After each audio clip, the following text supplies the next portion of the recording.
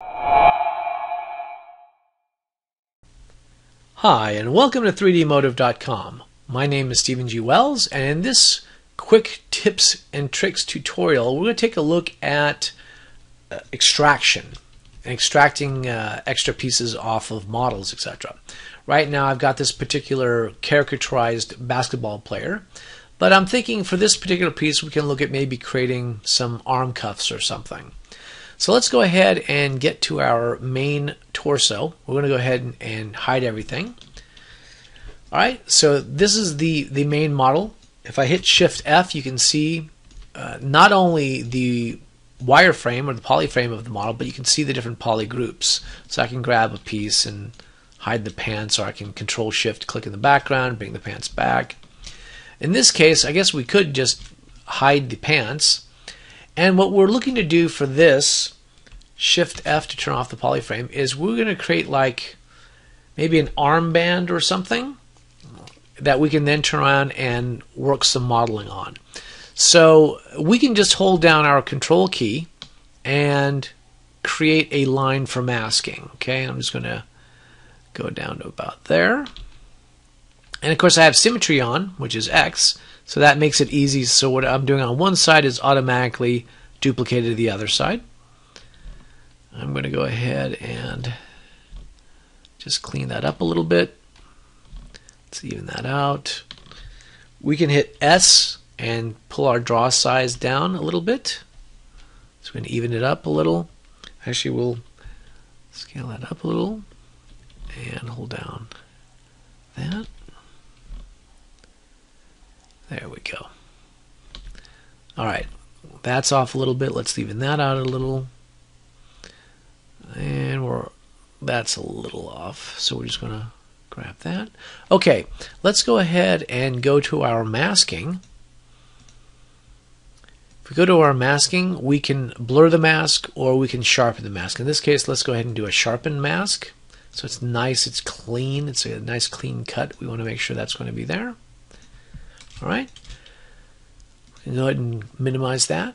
And now to extract, in the bottom of our subtool palette, this is our subtool palette here, in the bottom there's this button right here that says extract. Okay, now there's a button for smoothing the edges for the extracting, and there's a button for smoothing the surface, and then this is how thick the extraction is going to be. And I think the default is 0.002, I believe, is the default in ZBrush. But if we do it with that, it's going to be really, really thin. But we'll go ahead and do that just so you guys can see it. We'll just hit the extract button.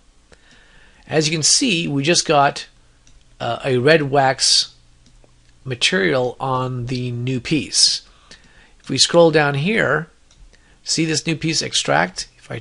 If I click on it, I hide everything else. This is our new extraction. This is the piece that we just got. Alright, so it took a copy of that forearm on both sides and basically created a new subtool for us so we can turn around and sculpt details and do what we need to do with it. We can go ahead and clear the mask by just Control and creating a rectangle in the background that clears our mask out.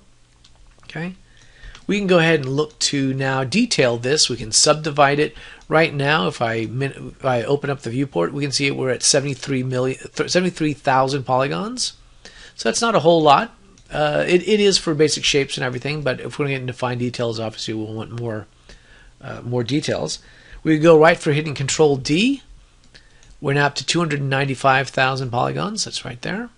And it still has retained that edge very, very nicely. It's a very clean edge. Okay. If we hit Shift F to check out the polyframe and our poly groups, you can see it actually has grouped them out.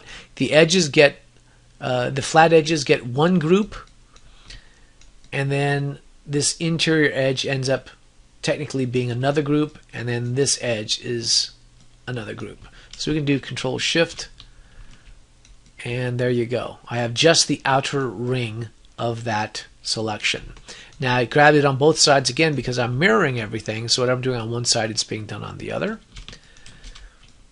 or actually, I'm sorry, in this case, because we were mirroring, it means whatever I'm clicking on one side is masked out on that side to begin with, because it is one poly group. We can now do a control shift and drag, go to our poly groups if necessary. If we wanted to do something, completely different, we do a group visible, and now when we unhide, we've got two different sleeve colors. So we can work independently or together on this particular mesh. All right. Shift F to turn the poly frame off. Let's go ahead and look at our original mesh that we started with. I'm going to turn off the extract. As you can see, we're still masked. It still keeps the mask because it doesn't know what we want to do with it.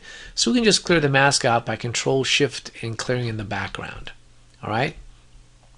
With our extracted pieces, we can take a look at, well, okay, I don't know, for this one, let's do a control click on it, which got it on both sides. Oops, but it didn't because we've now cleaned that out. Let's do that. There we go. All right, so we have two exteriors now, only the exteriors. And I want to go ahead and add in like maybe a couple of spikes or spike areas. So I'm going to just do control and I'm creating two masks. I'm inverting that. And now I'll go ahead and go to my snake hook brush. And I'm just going to pull and extract, pull and extract. Okay.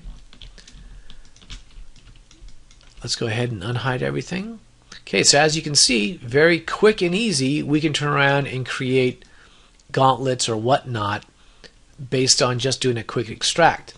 But now this was, again, really close to the skin, so I do want to go ahead and delete that. And let's go back and I want to go ahead and mask another section. Now we can do this a couple different ways to do this. We can actually angle this model, and I can hold down my control key and then just draw and drag a rectangle. Okay, that does it. A very quick, clean masking, but it is done based on what my particular projection was at the time. That's why some of this is actually in there, etc. But that's okay. I just want to turn on and have this here so I can show you what we can do with this. We can now go to our extract. Now we know what thin works like, so let's try and do something just a little bit thicker. We'll 0.0, say 9. Actually, no, let's go 0.03, we'll say. Okay, there you go. If you needed to make armor for this guy, that's really thick armor. Okay. Don't want it that thick, that's fine. We'll just go back up and we can create something a little bit thinner. Let's say 0.0 or maybe thicker, let's see. 7. Even thicker armor. So you can kind of go from there. All right, and the beauty of it is, again, we can work with that and create completely new pieces based on that. 0.01, let's go for that. Okay, that's a little bit nicer. That's a little bit nicer for a piece. The fun thing is we can, again, once we're on our extract, we can clear the mask, and I'll just click on the outside. That gives us both outsides. The same way we did before, I'm going to go ahead and do a drag rectangle for a masking. Okay. Oops. Let's make sure we have our symmetry on, which is X. Let's go ahead and do another quick mask. Right there. And now from this, I can actually go down to deformation, say, and I can actually inflate it a little bit. Give them cuffs. Okay, can clear that. And once we unhide everything, there you go. Now we have some armor type with cuffs that we can then add to and detail, etc., etc. The really wonderful thing about this extraction, of course, this is a bit of a rush job, but you get the idea. But the nice thing is I can then, let's say, go in and mask something like this. Let's make sure it's on both sides. Yes, it is. And I can then go ahead and do another extraction. And there we go. And I can then turn around and work on that extraction. I can go back to our original extraction piece and clear that mask.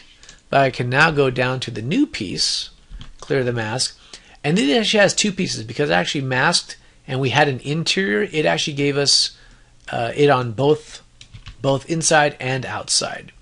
And that's an easy fix. It's not a big deal. But that's just to show you that we can turn around and do extractions of extractions and add on and add on and add on as we need to, working on a model. You don't have to have the geometry built before you turn around and do an extraction. You can just add extraction for whatever. We can do the same thing with creating like a jaw piece for him in metal or whatever. It's whatever you want to be able to do. It just requires a little bit of masking and then adjusting your extract button and the thicknesses on it. And that's pretty much it. Anyway, this has been Stephen G. Wells for 3dmotive.com. I hope you guys had fun.